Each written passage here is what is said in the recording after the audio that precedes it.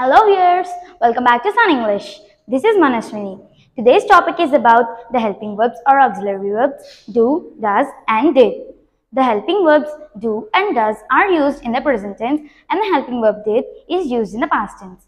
Do is used if the subject of a sentence is first person singular I, plural we and also with the subject second person singular you, plural you and also with the subject third person plural they. Does is only used if the subject of a sentence is third person singular he, she or it. For example, I do, we do, you do, they do, he does, she does and it does. If a sentence is given in past tense, then we use the helping verb did for all the persons.